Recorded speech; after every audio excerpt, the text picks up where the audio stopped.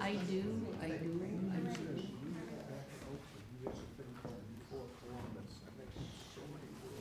Welcome to the Segal Center, or welcome back for those who've been with us for this really wonderful afternoon. These are three very disturbing and very powerful plays. I think you will find the third one, although just as disturbing, more amusing, more entertaining than the other two, which may give you a little relief, although that in a way makes it more disturbing than ever. Abdul-Saboor is perhaps a name that is not known to a lot of you, though he is one of the best known modern Egyptian playwrights and very widely produced not only in Egypt but throughout the Arab world. He was one of the leading figures in what is now generally considered the golden age of the modern Egyptian theater, which was the late 1950s into the early 1970s, when Lenin El-Ramli and Alfred Farag and Abdul-Saboor and others were creating what is now sort of the central repertory of the modern Egyptian theater. This particular play is really one of the classics of the modern Egyptian theater, not only because it was a major success in its own time and has been since, but because it was the outstanding example then and perhaps since of the effect of the theater of the absurd on the Egyptian theater. This is, one might say, this is the Egyptian Waiting for Godot. It's the play that people in Egypt and in the Arab world think of as, that is our great absurdist play. This is not all that surprising. I mean, Abdul-Saboor wrote a lot of different kinds of plays, many of the most famous ones comedies, but he was a very, very, very prolific and versatile playwright. And when you think about it, what could be better actually as an approach than a theater of the absurd to the particular theme of tonight's plays? I mean, in a way, although Dutchman has some features of absurdist theater, both the first two plays calculatedly use that as a way of depicting the bizarre and tortured quality of torturers and the assault of their activities and their work, both on humanity and on human reason. And so this is a very nice fit of generic expectations and themes. As Salma has already said, it also fits into the other plays very nicely because it is a travel play, and it is a play of power and oppression and of that kind of psychological manipulation. So I'm sure you'll enjoy it.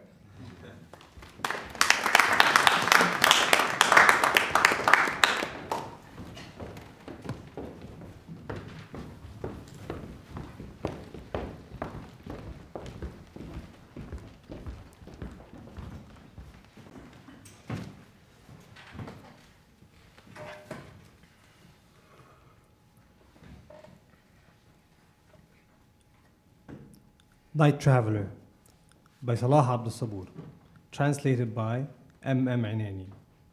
Scene: train carriage in movement. The noise of engines provides the only background music. Time: just after midnight. Characters: a narrator, a passenger, and a conductor.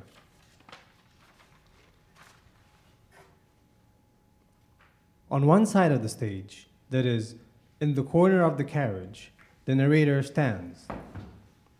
She is primly dressed, a very elegant modern suit, a pinhole of fashionable tie, a striped waistcoat, or a gold watch with a gold strap, She could be wearing all of these. Her face is suffused with tepid serenity. Her voice metallic, but lined with shrewd indifference. On a seat, somewhere in the carriage, the passenger sits. He is A-type, a non-dimensional man, that is, a man who can be described only from the outside, as fat or thin, tall or squat, dark or fair, though it all amounts, in fact, to the same thing. The conductor, who will soon appear, has a round face and a round body. He looks suspiciously innocent. The hero, the clown of our play, is a man called, well, he's called what he's called. What's in a name? A rose by any other name would smell sweet, and a hedgehog by any other name would roll itself up all the same. His line of business, any line of business. We can judge from his appearance and his attire that it's of no consequence. Let's keep it at that then. Any line of business. He's going somewhere by train at night. He managed to catch the last train, that is. And now he is counting the telegraph poles. 1, 2, 3, 5, 100. He fidgets in boredom. The game has no appeal. He tries to toy with his memories. He digs up the rusty ones and tries to polish them, but how unfortunately his memories do not shine. And he knows it. His life has been colorless, and his eyes drop his days, and they vanish in ever-widening circles on the metallic floor. They don't break up, however, or splinter, for nothing solid falls down.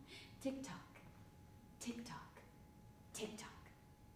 He remembers his rosary, and he takes it out from his right-hand pocket of his trousers. But the beads fall down, and then the fingers reach out for them, and they escape and settle in between the gaps between the two seats. He tries hard to recover them, but the string snaps, and they sink further and further, deeper still, until, chased by his fumbling fingers, they scatter all over the floor, falling down. Tick-tock, tick-tock, tick-tock. And a parchment he now takes out from his coat, wherein history has been recorded in a mere 10 lines. And a few names arrest his attention. The black embossed letters shine on the wrinkled leather.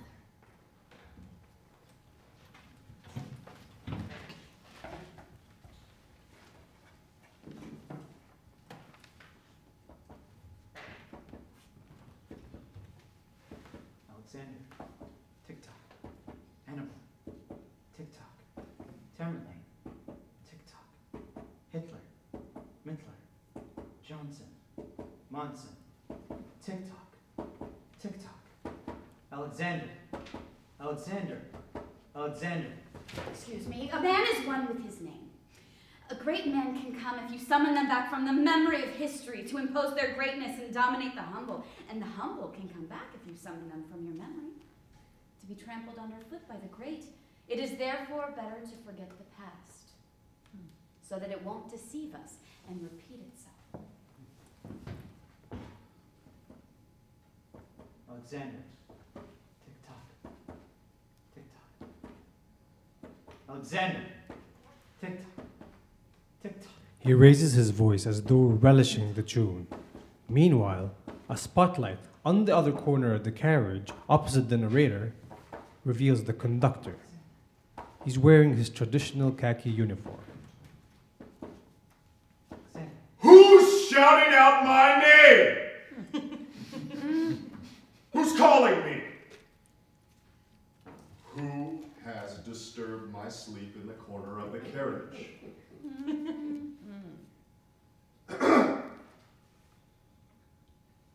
You? I beg your pardon, who are you? Alexander the Great. As a boy, I broke in wild colts. In my prime, I broke Aristotle in. When I came of age, I broke the world in. The passenger is astonished, his open mouth and raised eyebrows like the painted face of a poster. He's even afraid, only, to be fair, just a little. He says to himself, That swarthy barrel in the khaki sack? Alexander? Oh no. the heart of the passenger is divided, as the scales of a balance, and he moves merely to help his suspicion outweigh his fear. Welcome, Alexander. Been drinking, haven't you? Had one too many, I bet. Ignorant. Don't you know my real worth? I'll break you in, I swear, as I broke in the wild colts. Alexander's hand goes to his right pocket and he takes out a folded whip, and then Alexander's hand goes to his left pocket and he takes out a dagger. Alexander's hand goes to his belt and he takes out a revolver. Alexander's hand goes to his throat and he takes a poison tube. Alexander's hand goes into his back pocket and he takes out a rope. This, however, he feels with embarrassment and he says, "Forgive me. This has killed my dearest friend. I gave the rope to my friend just to play with it, you know, but he misused it." Do you know, the tribute I paid him on his death has passed for a literary masterpiece? I didn't write the tribute myself, mind you, but I watched my minister do it. I ordered bread and wine for him until he finished it, and until he taught me to deliver it tragically and grammatically. Grammar's not my strong point, you see. My minister was ambitious, however, and asked for a province in return for my going down in history as a writer. Well, I gave him the whole earth wherein he lies. Dust to dust, ashes to ashes. The conductor hides the rope inside his cap. scene may be summed up as follows. The passenger is feverish with fear, and his expression on his face changes like traffic lights. Alexander has mobilized his army. Right hand flank, the whip and the poison tube. Left hand flank, the revolver and the dagger. We daren't, of course, mention what's in his cap because it could upset him. Nobody dares disobey my orders. Do you? No, my lord. Give me your own orders and I'll be quicker than your echo. Who knows, the passenger thought. The man may indeed be Alexander the Great. Great men, though dead, may still be alive. These are funny days anyway. And it is wiser to be cautious. Perhaps if I give way, he'll leave me alone, the passenger said to himself. Let me humble myself to him. What do you want from me, my lord? I beg your pardon. People like you can't want anything from people like me. What I mean is, which way is your kindness inclined? How would you honor me? Would you make me a saddle for your horse? I'm bored with riding. How about an insole for your shoe? I rarely walk now. I suffer from lumbago. Sometimes I bask in the sun and have a steam bath in the morning. Let me heat the water for your bath. Let me take care of your rosy towels. Let me carry your golden slippers around for you, but don't kill me, please. The conductor irritably drops his weapons, lazily stretches his empty hands out to the passenger. Kill me with bare hands. Oh no. Please, try me at anything. Give me the meanest job. Trust me with the biggest. Do what you like with me, but please, don't kill me! What's the matter with you? What are you screaming about, Mr. Having a bad dream? Are you? Why do you cower like a frightened mouse? Haven't you been on a train before? Goodness! Oh, why do you grow so white when I put out my hand to you? Don't you know who I am? Can't you think who I am? You're Alexander the Great. My name is not Alexander. My name is Zohdi. The name literally means vainglorious. What are your orders, my lord? The Zawen. You're cowardly and stupid. Can't you tell from my uniform what I ask? Your ticket! Please! This is my job. Hard work. Drags me out of bed in the middle of the night, deprives me of sleep. The most delicious bread on God's table. Sometimes there would only be a handful of passengers scattered about the carriage like cotton sacks in a deserted warehouse. Sometimes only a man or two. And the carriage would be dark, cold, and breathless, and like the inside of a dead whale. I would know this when, standing on the platform, I hear the running of the train pulling in. The lights off, and the frosted window panes revealing no human head. I get on all the same, and I search all the carriages. It's my duty. You see? I feed all the seats and stare into the dark. I mean, sometimes I turn the seats upside down. Sometimes I kneel down to see what's under it. Sometimes I plunge my knife into the inside of it. Indeed, I can't allow anyone to be on without a ticket. Have you calmed down yet? Your ticket, please. Passenger forgets where he has put his ticket. He searches his pockets one after another, but finally finds it in his hand. Thank you. It's a green ticket, and almost square, and soft. Yeah, this means you're a good man. Do you know, after my evening prayer, I had a nap. I was properly dressed, ready to go to bed. I mean, when a bell rang in my head, I jumped out of bed, having had nothing to eat. Green. Thank you. You embarrassed me by putting me before yourself. Good manners win me over. Thank you. Attention, please! The most fantastic thing will happen. The conductor will open his mouth, wipes the ticket clean, tastes it with the tip of his tongue, finds it delicious, takes bite after bite, chews and swallows, and belches! He fills his stomach and gratified. Both hands feel his tummy. He says a little prayer and kisses the palm of his hand as a sign of gratitude. And in shocked surprise, the passenger is unable to think. He doesn't know what to think. He doesn't know what to think. Your ticket! Please! I give it to you! And where my ass is it now? In your tummy? Ceremony is lifted only between friends. Now, know your limits. You're being sarcastic, I'm sure, but sarcasm will do you no good. Your sense of humor may amuse me, indeed, but within limits. Duty will always be duty. But I did give it to you, I swear! And I threw it out the window? No, indeed, you are... What? I what? Well, I'm too old to lose my temper. Old enough to let my reason rule my emotion, but I can never allow my reason to break the law. So now, Mr. Will you listen, Mr. Abdul. Literally, servant of God. Listen, Abdul.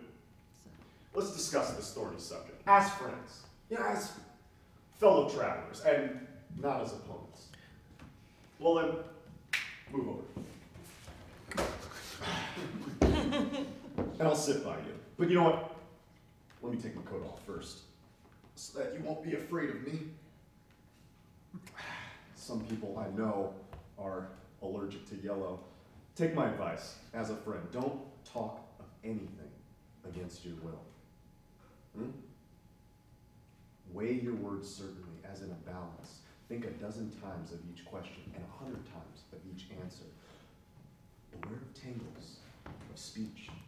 Words unclear can turn into ropes around your neck, but well, let's tarry until I take this coat off. The conductor takes off his coat. And then there's another one underneath it. The conductor takes off his second coat. And another one still appears. We still see yellow. Which reminds me, I have to comment on this color. Views of this color are very divided. Some believe that it is the color of glittering gold, and others believe it is the color of sickness, of a swallow complexion, the color of death. That's great. Now, having removed this uniform, we can talk as friends. Huh? Now, what did you say your name was? Abdul. My name is Sultan. But it was Zahwan a minute ago. Me? Zahawen? Goodness, no, that's my superior's name. His rank is 4 coats. I often dreamed I'd killed him and taken his place. His wife, now she has a white complexion and plump thighs. Mine, old, bony. He lives in the sunny part, west of the Rosie district. You know, my home is all right, though I'm sometimes disturbed by the shouting pedestrians and howling cars. What's your line of business? I'm a craftsman. Craftsman. My parents never bothered. I could never be apprenticed as a craftsman. All I can do is search the cars. Haven't missed much anyway. The pay is good, and the grading goes up to the 10-coat rank. What was it you said your name was? Abdul. Your name is not Abdul. You're lying. But I'm Abdul. I swear. My father's Abdullah, my eldest is Abed, my youngest son Abed, and my family name Abdul.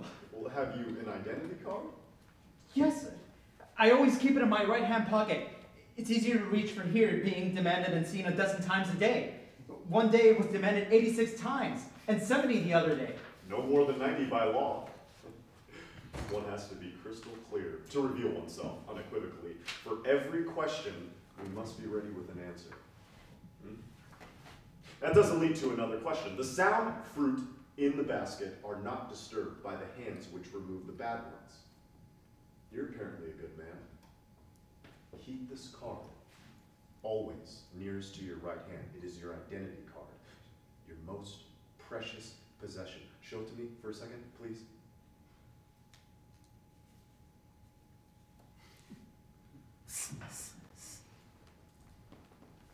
Thank you. Green and nearly square, but dry. Quite all right, though. Do you know after my evening prayer, I had a nap?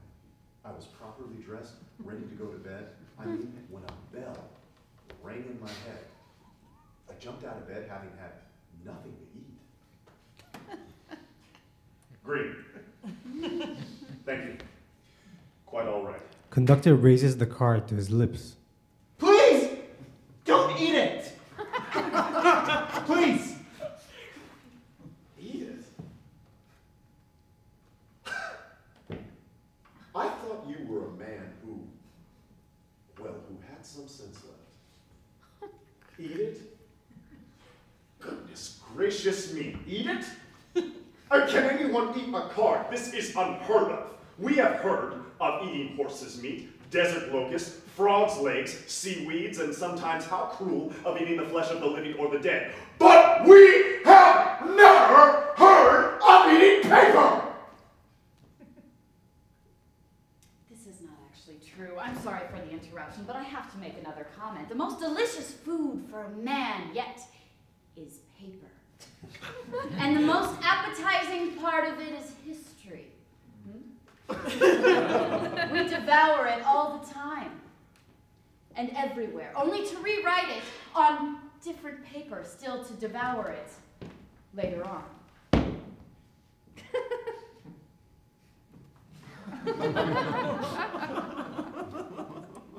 I'm surprised at you. Thought you had a better understanding. But you know, I shan't be hard on you, shan't censor you too much for the friendship you so cheaply threw away before it hadn't even taken shape. I am forced, dear sir, to be formal with you. However, as a responsible official of the 3-coat rank, I have to abide by the words of our superior of the 10-coat rank.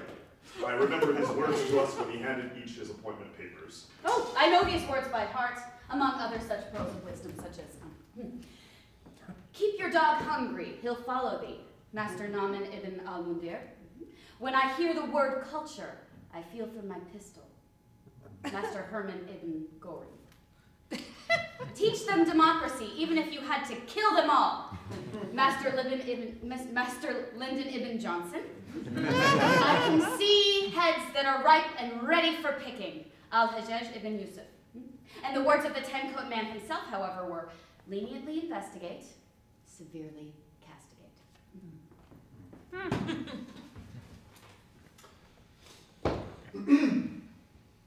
Here am I, your 10-coat highness, the soul of leniency, the milk of human kindness. To this man ill disguised by a transparent mask of stupidity, let me say, I had no intention of eating your card. When I raised it to my face, I was just staring at it. I'm still staring at it. Still staring at it. Hell and damnation, what is this? There's a mystery somewhere. There's a mystery somewhere. The conductor has thrown away the card on the floor, panicking, or apparently in a panic. This is a blank piece of paper. Only one individual can have blank Papers, an individual who has existed from time immemorial, has existed as yet, or never indeed existed, though we hear of him everywhere. Some people saw him, or thought they sometimes saw him. Some have spoken to him the way I speak to you now. Some claim to have one day spoken to him. The passenger picks the paper from the floor. But my papers are not blank. This is my name. This is what I look like. Oh no. Your papers are blank. Look. Perfectly blank. Look, can't you recognize your own papers? Oh, I can see now. They are not your papers.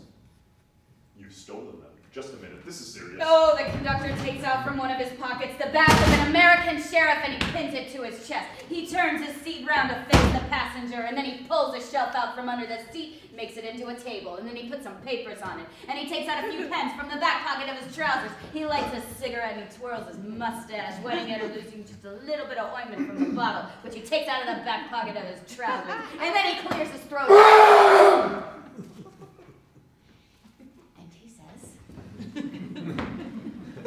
Abdul! Stand up and listen to the charge. You have killed God and stolen his identity card.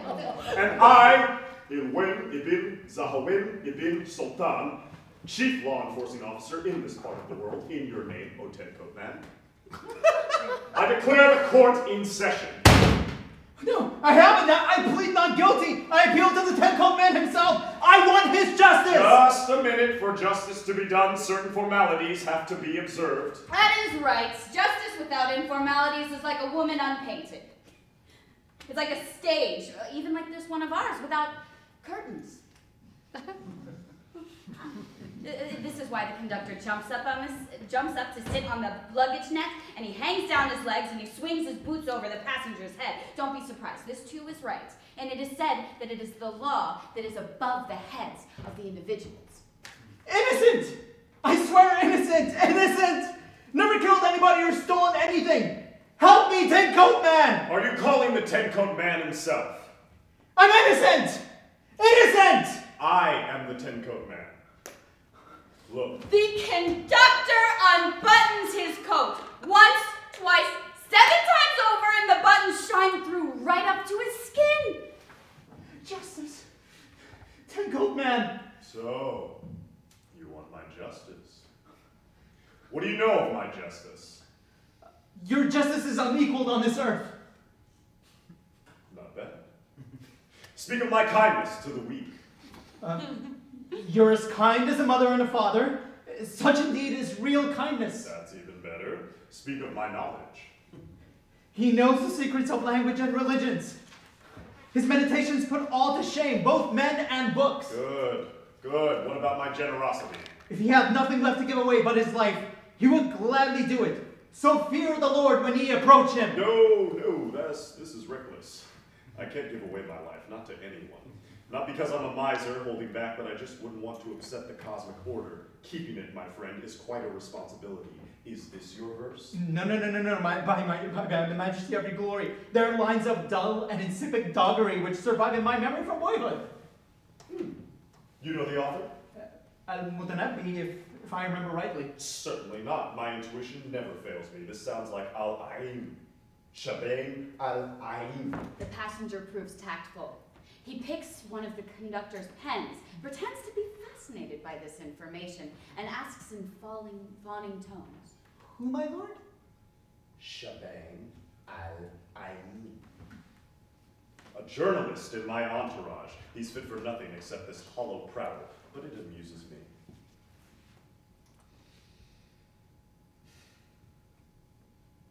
Do you know, I'm not happy. Some fools imagine I am lucky when they go back in the evening to their shacks and sheds. They often wonder, what is it that the Ten Coat Man does? He receives the highest salary, lives in a palace, controls the destinies of people, etc. They don't know, I just bear the heaviest burden. That I jump out of my bed in the middle of the night if something happens. I leave my palace to find out for myself how things are. I retain in my mind the names of killers and murderers, and those who have wicked ideas which are more dangerous than the most dangerous killers and murderers. I receive the strangers who visit our country. I suffer their dumb, malicious looks. I have coffee with every caller, even with my enemies. I have 200 cups a day. My digestion, ruined. I live on a diet of boiled vegetables. Do you know that sometimes I have to go without sleep, except for a few hours a week? Oh, I don't want you to think I'm afraid of being killed in my bed. I'm not afraid of death, but one must be careful. That is why I kill my enemies or buy them off alternatively. Indeed, I'm not afraid of my enemies, I'm afraid of my friends, rather. Their hearts are gnawed by envy. They smile in my face, but black spite will remain in their hearts. I am lonely. It's a lonely life, I'm lonely. Don't be sorry for yourself, my lord. Oh, I'm not sorry for myself. I'm sorry for the envious who have lost their souls. I deplore their black hearts and wish they could see the light, know the light, if only they knew what it means for a heart to be pure, to be purified by love. Cheer up, my lord. Your tears are too precious to be shed for bad people. That's right. You're apparently a good man. Just a minute. The conductor gets down from the shelf and he sits beside the passenger. The passenger believes this might be a hopeful sign, believing that his humility is about to save his neck. Let's talk as friends.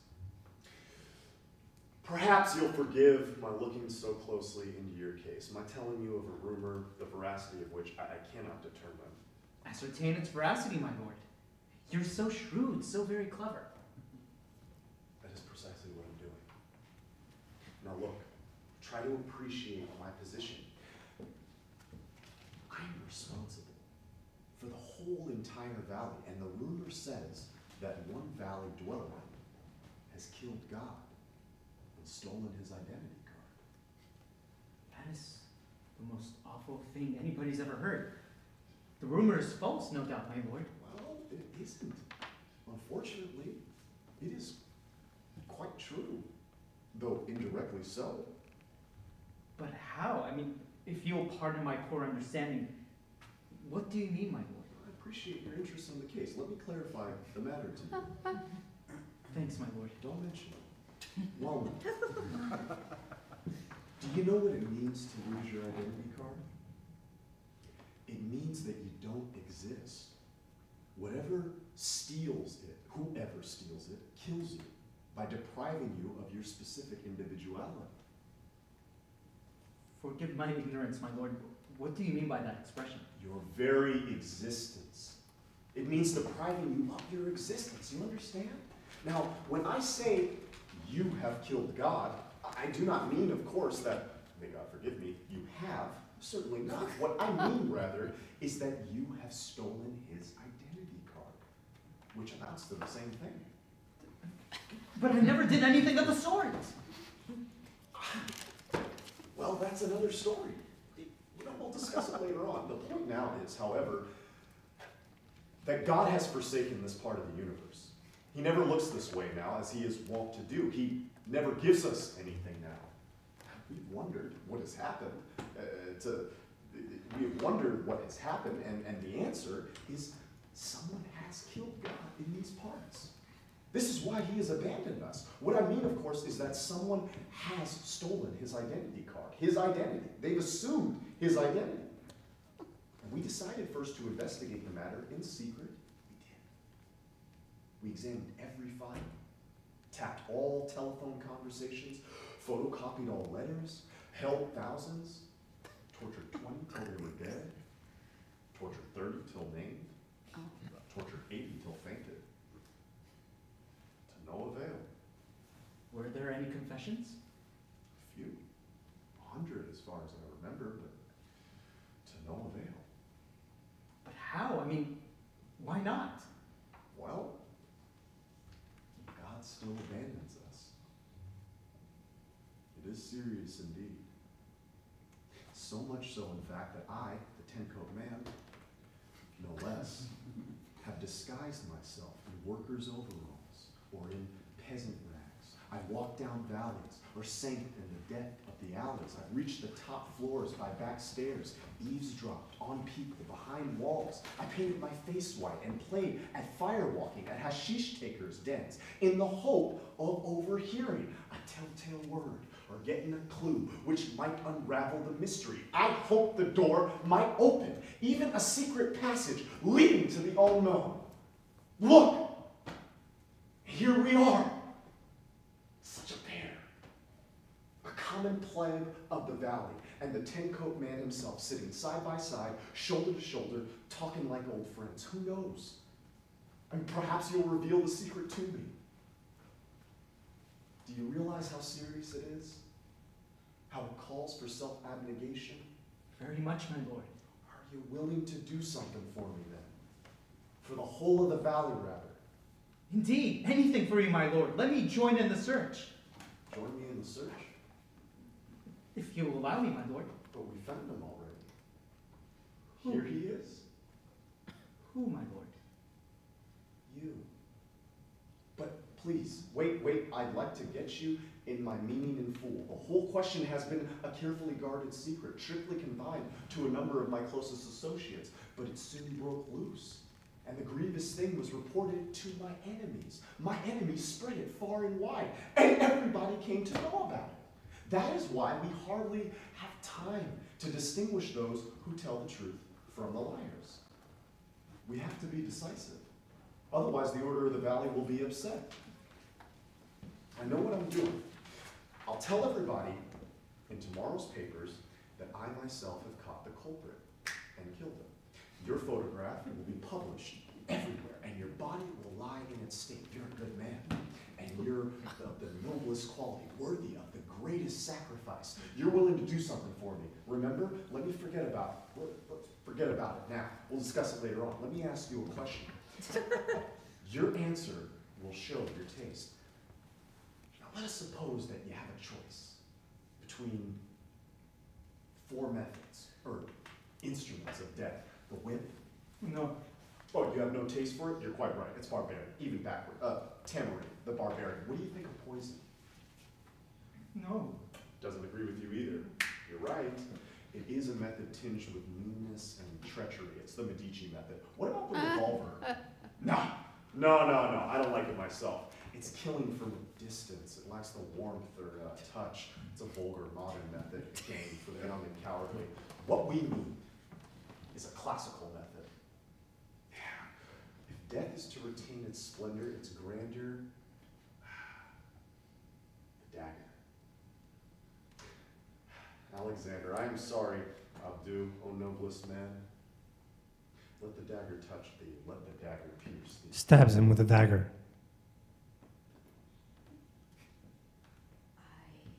I have no power to talk. And I would advise you to be silent as well. Perfectly silent. We haven't discussed it yet. Oh, we'll discuss it later on. I swear. I never killed anybody. Never stole anything. I swear. I swear. I know that. Noblest and purest. Do you know who killed God and stole his identity card? Well, I can't reveal his name, though I could, I believe. Well, open your eyes for the last time. Cast a look at the last time. The conductor unbuttons his undercoat. From a pocket therein closest to his bare chest, he takes out a blank card and waves it before the eyes of the dying man. The passenger looks at it once and drops dead.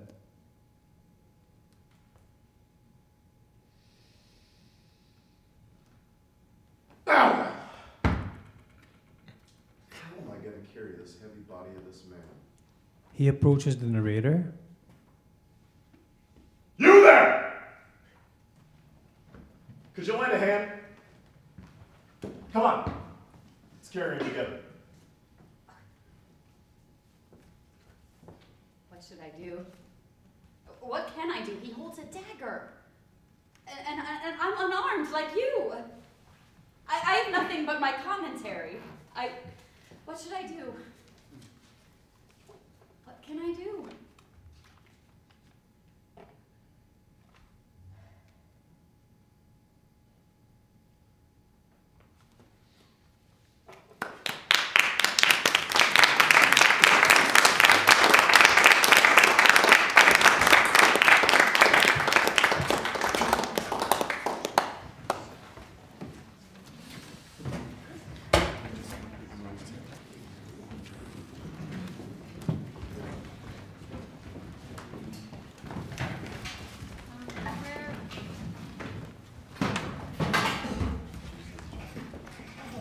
We're going to have a quick discussion right now. Frank is going to moderate it with Marvin and the actors and the directors and myself. And then we're going to open up the floor for more Q&A afterwards.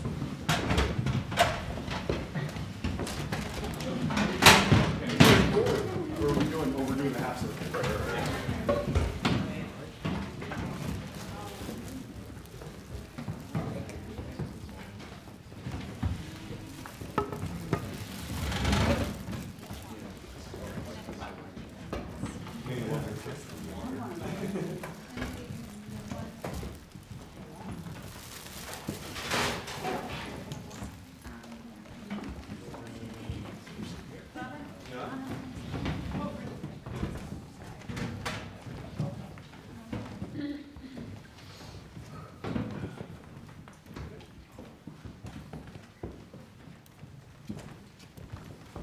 Well, thank you everybody for participating, and again, thank you Salma for putting this together with Robin as a co-curator.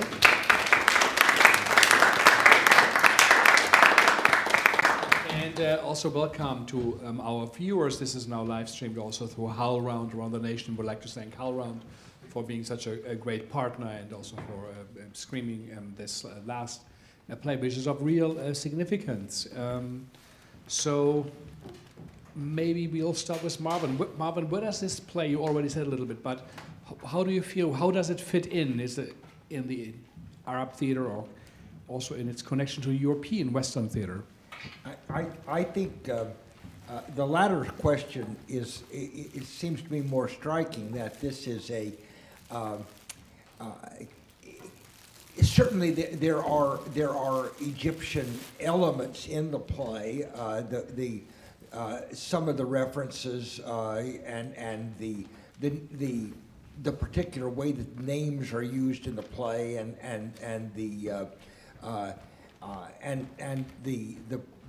the implied religious background and so on. But it seems to me that the play wants to be and is much more international than that. That is, everyone recognizes the whole problem of the identity cards, or the lack of identity cards, the blank cards, the wonderful concept of the conductor eating it, and the whole death of God controversy and who killed God. This is an international 20th century question, and the play takes it in its own directions. But it seems to me that the kind of concerns that the play sets up and the kind of dialogues that it sets up really make it a general statement of modern life, modern bureaucracy, and especially the inexplicability and whimsicalness of power and the use of power, and the helplessness of the character who confronts that. All of those things seem to me, we've seen this in Kafka, we've seen it in so many different major modern figures. That's true. Also, the absurdist Kafkaesque situation where he is in, and then that role of the narrator, which is so creative and interesting, and also, you know, we all are the witnesses. It was the narrator and what to do about it. Robin, normally when we're saying you would direct the very first one, then Leroy James, you know, and Kareem would do this.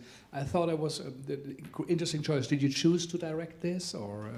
To some degree, yeah. We were talking about this and the whole switching around of roles and characters with the actors, and then we decided that we wanted to extend that conversation, like Salma said earlier, to the directors and their dealing with the different plays. And I read Night Traveler after Salma introduced it to me, and I kind of fell in love with it and really wanted to do it. And I think what Marvin just commented on with it being so international is so true. It wasn't, I mean, I'm from Norway, and you know, it's a very different reality there than it is even over here, or than I would imagine that it is in Egypt. But I didn't feel like I had to go an extra distance to understand the dynamics working in the play, because we all know these different characters. I mean, Sabour himself says that they're types, right? And we know these types. We know the dynamics in our own lives, because these plays of power, they don't work only on the top and going down. We meet them every day, even if it's a cashier, or a security guard at an airport, or a bouncer at a bar. You know, we meet them every day, and maybe we even assume the roles in certain situations. And so, because of that, I think to some degree, one can approach all of these plays without having a hands-on experience with the roles that are in the play, if that makes sense, as they are written. Well, thank you very much. And since we now have heard also from the directors, maybe also it's time to ask the actors who kind of switched also the roles and covered, is it 3 continents? Yeah, you know, in such a short time. Maybe, how did it feel? Maybe take the microphone also and make sure it's pushed up, not only so we hear you better, but it is recorded. Yes, How did it feel like, and how did any of those plays feel more closer or far away? Is it one endless play? Is it a variation? And so how did it feel? Oh gosh, I think that We go along that. yeah, sure. I think that we all kind of came in with a certain amount of a little bit of like nervousness and trepidation of sort of like some of these enormous themes that we were, you know, about to go into, and it was surprisingly fun to just sort of like get to play in with some of these dark themes, and also to find in ways in which we could relate to all of the characters. And I love that we had the opportunity to take a turn at the oppressor and the oppressed.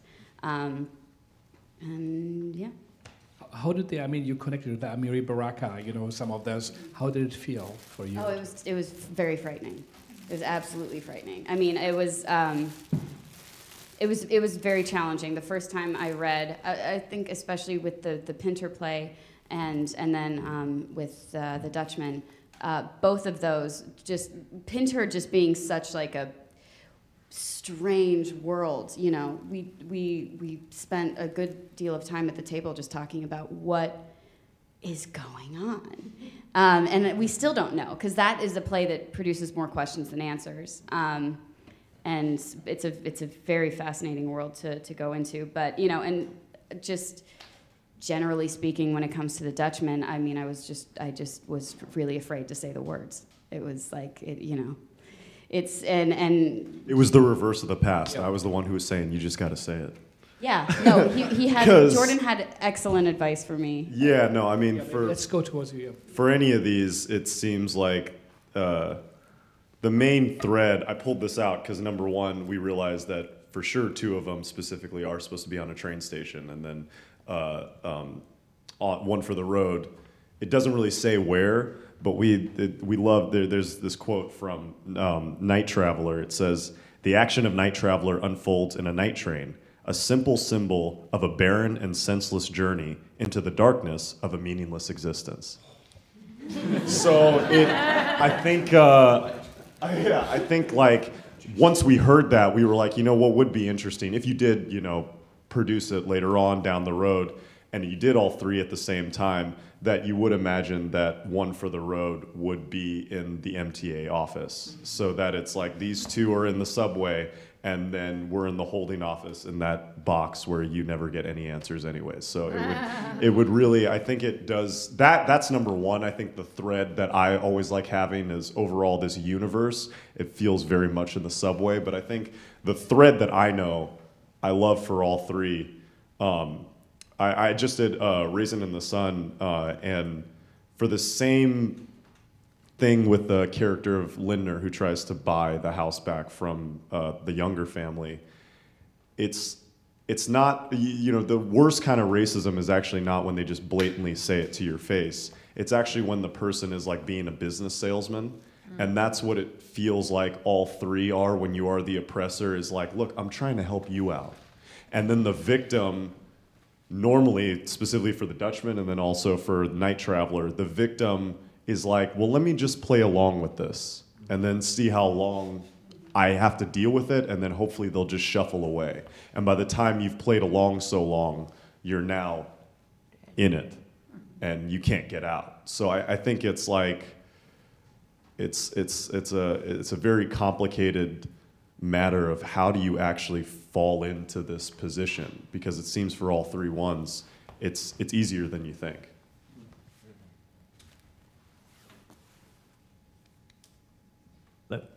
Yeah, no, sort of how these free plays intertwine, but also kind of like seem to go on their own various themes. But there's also kind of like something to be said, and also like piggybacking on what Jordan said, there's something to be said about like the whole idea of like people who are not normally seen as sort of like figures of authority, but they like to sort of like cling on authority. I mean, for instance, like with the train conductor, like it's somewhat like someone who just basically like takes your ticket, but then to sort of like take it to a whole new level into like a position of power, and gets into that whole like existentialist like conversation that sort of like questions the identity, but also like stripping away that identity at the same time. It's sort of like it kind of like it's very befuddling, but also kind of like there's something to be said about that. It's sort of like everybody craves that, like has a lust for that authority, like wanting to sort of like have that power and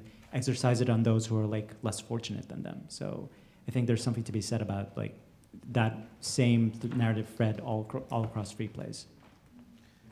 Yeah, and how take them up. Yeah.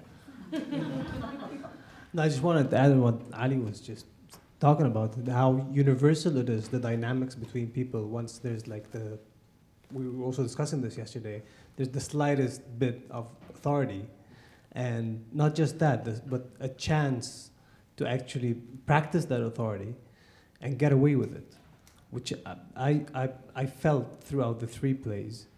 But it's also very interesting that it's an act, and the oppressor understands that it's an act, yet they believe it, and their reference is probably their own oppressor. So it's like this endless cycle. Can I just add something quickly? It was just interesting now, like just hearing your feedbacks and then realizing that one of the things that we were not consciously tracking, but maybe in the next rendition we would, is the role of the bystander, which is the role of the narrator, and then the role of like the people that help Lula, and the conductor as well, like in Dutchman. And then and one for the road. The question is, who would be the observer then? Would it be us? Would it be the person who's reading the stage, like the stage directions being that? But yeah, that's something that I think really resonated this time along, more than just the oppressor-oppressed dynamic, but also who's watching and what they're doing. Yeah. And Marvin, just also as a question, I mean, they were written between, I think, 64 and 84. Would those plays, could they be written right now, or do you think what we see now on stage is where kind of reality has perhaps crept more in? Are they, in a way, plays of their times, or do you think they are still contemporary? Well, they really are both, Frank. All three plays are very much of their time. They were all written at times of the threat of that kind of government or that kind of private pressure. But if anything, I think that threat is now maybe not more common, but more universally recognized, that people are much more aware of this now. I have to say that, as you know, I just came back from Egypt yesterday, and this play now works maybe better than it did under the regime in the 60s, because there is a repetitive power in totalitarian regimes, the way they operate, the kind of assumptions they make, and the way they negotiate and manifest their power.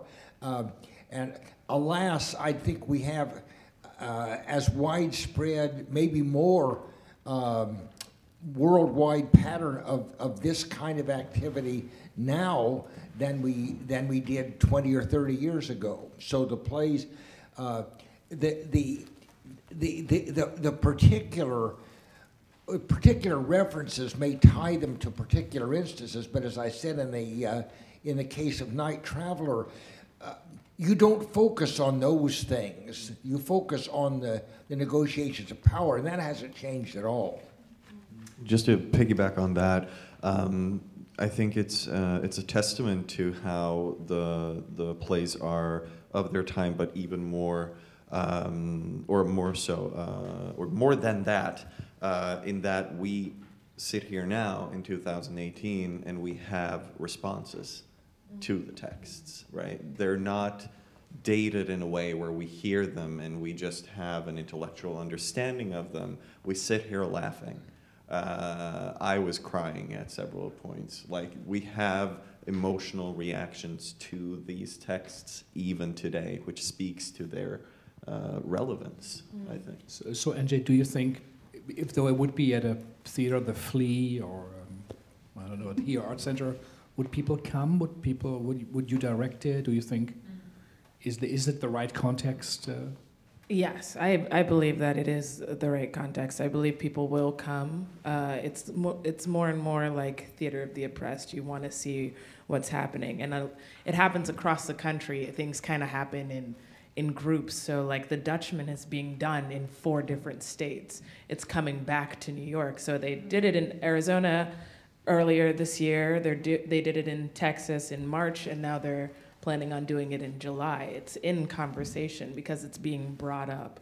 I feel the same way about Night Traveler, because I also thought of the parallels that we recognize, especially with the narrator's last comment, which was like, I'm just a commenter, and I thought about Twitter and live streaming events, and like how people, when you're watching a live event, you're on Twitter just commenting on everything that's happening, maybe blowing it out of proportion, or even that's the way that people watch now, that we're like, oh my God, this person just walked over to this other person and they're asking them out. Woo! And it's what happens when that gets turned on you. And you know, it happened in the beginning of like all of the movements, the Black Lives Matter movement, especially with all of the shootings that have been happening, people are starting to call out the Twitter universe and be like, you can't just comment about it. What are you gonna do?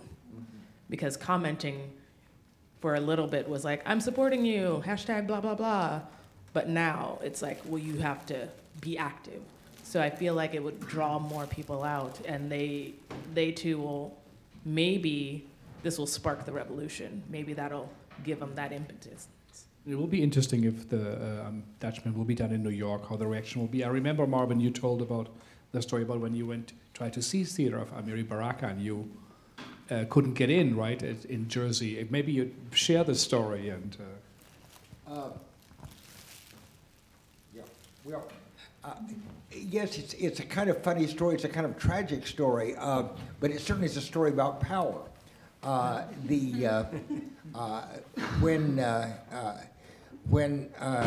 Amiri Baraka created his own theater in Newark, in New Jersey, a Spirit House, they opened with Slave Ship, wonderful play, and. In those days, when I was younger and more foolish even than now, I decided I would go out into the wilds of New Jersey to see the play. And I made my way out there, which is not easy. You took a bus out into a pretty tricky neighborhood, and where I was obviously the only white within miles. And then there was a fairly long walk. And people looked at me as though I were some strange animal that had wandered in. I mean, I didn't feel any threat particularly, although I was clearly out of place. And I came to Spirit House, and there was a big it looked like a bouncer. I mean, that's sort of what he was, I guess, at the door. And he said, "What you doing here, white boy?" And again, you see, as Salah said, you get this in all sorts of situations with cashiers, people in the airport, security people. Well, I found myself rather unaccustomedly, because I'm usually in the position of privilege and power, which he knew, and I said, "Well, I'm interested in theater. I came out to see the play." And he said, "You get your white ass back to the city." So I did. But it is an interesting example of, again, we all knew the roles immediately. That was just what it was, and he wasn't about to let me in. I mean, and looking back on it, I was foolish to go there, not because I was in any danger, but because it was inappropriate. I would have been a peculiar animal outside wandering in, and probably a distraction. I just didn't know any better at the time. But it very much was this. It was a very familiar dynamic. And in a way also how wonderful that theater created some kind of power where they could be in charge and you come in or you don't, you know what I mean? But maybe the only place in Newark in that moment where there were some kind of choices could be made. But before we go to audience questions to Robin and Salma, you said if we do it and when we do it. So what are your plans? And in the ideal world, what would you really like to see? What would be the best scenario? So what will happen, or what do you really wish that will happen? The idea is that now that we've seen it on its feet and we've experimented seeing like those three plays played together, I think the next step we'd like to bring in contemporary playwrights to write a contemporary response to those three plays, and then for those 4 productions to be sort of produced in one cycle at the same time of like the old and the new, and the response, if there's a different response, or maybe a Victoria, like whatever that response may be, it is a conversation between here and the now, but also a playwright from a different part of the world. than those three. So 6 plays altogether. No. Would be our 3 plays and just one modern new play in response to those 3, but from a playwright that is of the now and that is from a different part, from like not from the USA, not from Egypt, and not from Europe or England. If anybody is watching has an idea, they can. Yes, comment. totally. Robin. No, absolutely, and like Salma said, that is certainly what we'd like the next step to be, and also to put it even more up on its feet, you know, and move away from a reading and actually into full productions. I think would be very exciting. We've also talked about, I mean, this is a conversation that we've been having for 3.5 years. So it's been a long time coming to this. Hopefully it won't be as long into the next step. But we've also discussed making this into a larger festival. Festival is a weird word to use when you're talking about oppression. But doing many plays eventually would be interesting, and to really track how all of these themes are interwoven and how they relate to each other, et cetera, et cetera. Yeah. Fantastic.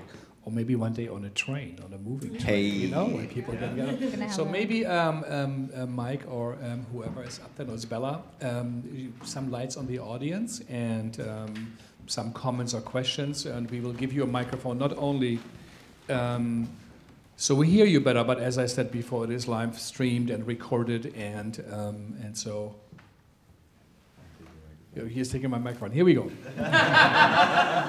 That's my power's gone. So yeah, Michael behind you. Oh, 1 and then 2. Start first here. Sorry. Yeah. Thank you. In the last play, there was at the beginning, when the character was repeating names, right? I don't know. These were like names from history, right? So for me, it was quite interesting. So because you said Alexander, and then you also said Hitler before. So was that intentional to connect the two? Because Alexander, if you really see him, I mean, he was probably, he was a great conqueror, but he came from the oppressed. He united the Greeks in order to revolt against the Persian imperialism, which was torturing, the Greeks. So, are you trying to put them like on the same level? Well, I'm certainly not, but Sabour might have. It's certainly a list of great leaders through time, and so Alexander is mentioned, Tamerlane is mentioned, and Hitler as well. And Hitler as well, and also Lyndon B. Johnson. Yeah. So it's, I'm not sure necessarily, maybe Marvin has some input here, but I'm not sure necessarily what Sabour tried to accomplish with stringing those names together, other than them being great leaders through time. I think I can help you out. Yeah, I think please. There was a word that our other director used for the Dutchman, where he was like, it almost seems like my character was conjuring up his own oppressor. Because like if you see, I kept asking questions. My guy could have just stopped engaging with her, but instead he's actually the provocateur. He's getting the answers out. And so in the same way, it seems like although he's trying to think about these guys and why they succeeded or how they could be defeated, the mere thought and bringing them up, the narrator even says it, when you bring those names up, you're automatically bringing that idea to life again. Even if you're trying to, break it down and understand it, you're automatically, that curiosity, it kills the cat. And so I think it's because he's bringing up and he's conjuring those names, even if he was trying to stop it, he's now called upon it. I think more than anything, it feels like one of those Achilles' heel, that you're your own worst enemy, that the thing that makes you great is also the thing that destroys you. And because he's such a good thinker, he couldn't think his way out of the situation. Yeah. And we go over here to that question. I'm sure Alexander the Great's human rights record also is not completely spotlight. I think it was mostly about, you know, oppressors, dictators, or even more people in disturbing power. than the plays was the story that Marvin told. And I just don't understand that, because Amir was a pretty friendly guy. Why he wouldn't want you to be out there to see. I mean, that's what theater is all about, is communicating. And so that... Well,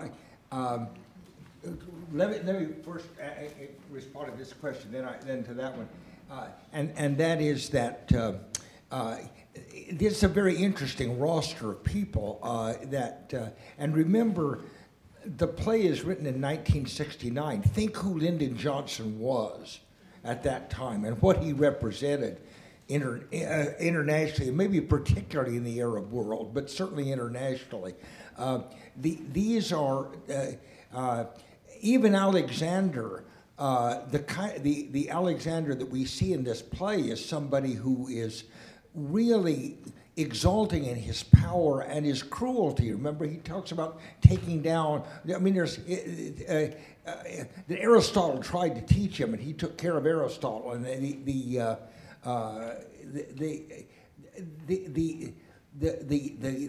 that kind of drunkenness of power and enjoyment, or maybe they're not even enjoying it anymore. Maybe it's just a matter of custom. That connects all these people together, I think, at the beginning. Well, I told this story to Baraka later. He visited the Graduate Center, and I was teaching a class in the modern theater, and we talked about this. He was amused,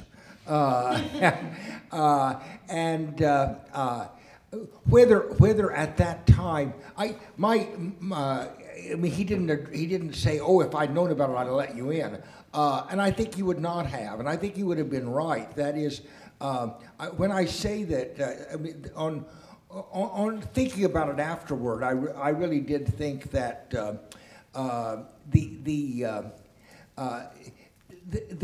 racial dynamics of theater going at that time were such that with all the goodwill in the world and all the tolerance in the world, I would have been a disruptive element in that situation. I really think I would have been, and I think the guy was right to send me packing. I don't understand that at all. I don't know why you. Well, it has to do with just. If you like I are old enough to remember that in the late 60s and early 70s, this was not just a racial matter. It was a matter of different groups finding out or trying to find out, especially silenced or oppressed groups, gathering together out of the presence of the oppressor so they could speak freely among each other. Women's groups, for example, or gay groups, that having somebody from the oppressive class there was, what do we used to call it, a dampening element. And that was a real phenomenon. I witnessed it. I mean, I was always on the dominant side of the power equation, so it took me a long time to realize that I could be not disruptive in the sense I was causing any trouble, but then I was a distraction. People would be not looking, only partly looking at the play, but partly looking at, what does that white guy think about this? How does he feel about this? But Marvin, I'm sorry, I want to cut in there. I mean, wouldn't you be part of the addressee? I mean, this is fascinating, but to me, the play is so much about a white addressee, right, in terms of audience. So I kind of wondered if people could comment on what their sense was as you were working on the plays. Like, who are these plays being written for? It's very well to talk about sort of the universal themes, and of course, that's what we sort of talk about, you know, in kind of a cliche, in my opinion, about works of art, but okay, so we can do that, and there has to be that element, right, for people of different backgrounds and times and so on to relate to something. But I think to take it out of a particular moment also poses its own kinds of sort of drawbacks. And so I'm really interested in Marvin's kind of story, but I would hate to leave it there because it seems to me that the play is so very much about, right, the racial dynamics, as you're saying, of that time, which persists to this time, that part of the addressee is the white oppressor. Otherwise, the play doesn't really work. It's not about the victims who are, you know, African Americans talking about how terrible it is to be victims. It's about calling out, you know, the the woman who represents a sort of nexus of, problematically in Amiri Baraka's case, not just the racist oppressor, but she's also rendered in certain kinds of ways that are misogynistic, right? So, I mean, I think critically, it's a play that must have invited audiences at all times to be not just like where this is about, let's keep this contained within the black community. That doesn't make any sense to me. Marvin, just to it's just, I think it's just an example, and maybe it was also the bouncer. So let's be clear about what we're talking about. I did not go to see a production of Dutchman. I didn't go to see Dutchman. I did go to see Dutchman when it premiered down in the Village. It premiered in an off-Broadway or an off-Broadway theater. Well, no, it was off-Broadway theater, where the audience was almost entirely white and was meant to be, and Baraka knew that that's what it was. Different situations have different audiences. You know, Genet said you can't do the blacks unless there is unless there's a white person in the audience. And if there is not a white person, you must bring in one to do the play. Now, you can say, all right, that's then, let's do it. We don't have to follow that. Of course we don't have to follow that. But we have to be conscious of what is the particular, in theater more than anywhere else, we have to say, what are the physical, cultural, social conditions of this moment in time? That's what theater is. So maybe I feel very strongly about that. Yeah. What is the audience? What do you guys think is the audience? Well, specifically for Dutchman and based off of like readings and actual documentation of when it was first produced at the Cherry Lane Theater, it was a predominantly white theater, and Amir Baraka was like celebrated by the white community. When he decided to take the play to the New Harlem Theater to a black community, it was not received well. It was received as a play that promotes white hatred from black communities, and there was so much resistance to that at the time. So this is this is an example of specificity of we know who it was made for and how it was received by two different communities. Well, I totally agree with you, and I would also remind people that especially at the beginning, or near the beginning of Baraka's career, where this comes, he wrote a manifesto of the Black Revolutionary Theater, which is a wonderful document, and a very powerful and a very angry document. And the last sentence in that document says, "And the enemy which must be destroyed is those of you who are reading this." And that's not the black community. What would be your audience now if you had to put it up? Where would you like to put it up? And also in the ideal world, what did you think that through? No, but thinking on it now, I certainly do think that New York is a very suitable place for it to be, because New York has been for so many years and is still such a melting pot of different people and backgrounds and internationals and Americans. So I think so. I mean, but I see these plays working at other places too. I mean, let's do them in Europe. Let's go to Eastern Asia and do them there. Let's do them in South Africa. I mean, what would be the ideal audience? What part of New York would you? Well, just to comment on that and actually link it to your comment, I feel that with these plays, one can certainly look at the specificity of each play and the notes of each play. But to me, the interesting part is how they harmonize and how they come together and actually speak to each other. And for that to truly happen, I think that the audience needs to be as diverse as the plays are. For those discussions to be truly frugal and truly healthy, I think that the diversity of both what happens on stage and what happens off stage is so important. I like hearing that you want to do it in New York, but I feel like these plays should be done probably like a nice college tour, because that's like getting it out there and like breaking people out of bubbles, you know what I mean? In New York, we can sit and nod and be like, yes, I know.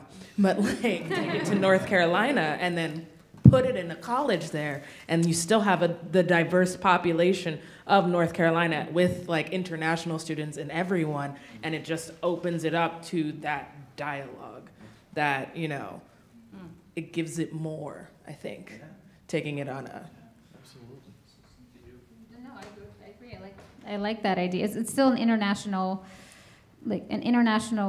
audience, but within a place that is not as diverse as New York is, or at least as aware as New York is in regards to their audience's knowledge.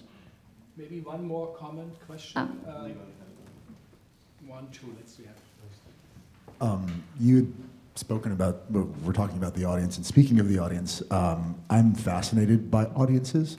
I did my thesis years ago on the role of the audience and the assumed role in this agreement that we come into with the performers and each other whenever we come into a theater. It's a fascinating living role that nobody really talks about. And I really enjoyed in Night Train that you chose to end with Night Train, because this sort of creeping sensation of our complicity in this situation runs through the first two pieces, and then at the end of Night Train, the narrator turns and says, "What do I do?" As though we're going to get up and help her. And that's always the question for an audience of, Hamlet is there being like, am I a coward? He really wants you to help him. He's speaking to the audience at that moment, and we don't. We sit there and we're like, you're gonna die. And with we're seeing, in Night Train, we're watching this man dig his own grave, as we are very familiar with at this point in our political history. NJ, you were talking about Facebook and Instagram, and we are an audience to all of these things that are happening, and we do nothing. And when we are asked that question, please help me, what do I do? That really hits home. And it was very effective to end with that. I think what's even worse now is that than before, because of Twitter and Facebook, people think that they're doing something by just commenting on the situation or writing a post with a hashtag, and that's it. Like we've done our part of activism, y'all. Like we've spread the word, and that's it, which is more dangerous than just sitting and doing nothing, because you think that you've done it. Last question. Yeah, that was great. And just the piece of the narrator commenting, my first thought was like, on an emotional level, it's almost the same as an NPR commentator. It's like, oh my gosh. I was really struck by that. But I just have one teeny tiny question. The names in the last play from Arabic were translated from Arabic, except for the last one. The middle one was Vainglorious, and then the last one wasn't translated. I was wondering if you have a translation. Abdul? No. There was a Z name, which is Vainglorious. Sultan? And then one after that. Sultan, Zahwan. Yeah. Yeah, Sultan. Sultan is a sultan. Yeah. But There's a, forgot the name now. It's Alwan. Ibn Sultan, which was Alwan ibn Zahwan ibn Sultan, or Ibn Sultan ibn Zahwan. Alwan there's no Baha'i. Okay, there we go. Someone of a higher strata. And it wasn't just to let you know, the translations those were in the footnotes, and we chose to use them in the stage directions. This one was not in the footnote, which we should have thought about. So that's something to think about. Thank you. So okay, one more. Let's give you the microphone, and. Thank you. Thank you. I have a very quick question about the last play. Was it staged in Egypt? You said it was produced in 1969, so was it staged in the same year, or it was postponed till the death of Nasser? No, it was staged. I don't know in which theater exactly, but it was staged, but it didn't have to wait for Nasser's time. But I know that Salah Abdul-Saboor around that, like, this play was not received well. But again, there are not a lot of records of those accounts. Like, there's no track of like proper production history in Egypt. But it's been very popular since then. Yes. Yeah. But I can look into it more and let you know. Thanks. Thank you. Good. So again, congratulations to both of you for dreaming up the project, for all of you to participate in creating it, for the audience to come. It somehow passed fast, for 3 plays, and for those of you who stayed, and they're inspiring. And I think it was a great model also for a theater to put something out, to talk about it, and then talk about it again, and then talk about it. So I think it's something to be discovered in this way of presenting work. And again, thank you very much. And I think a big applause from us to all of you.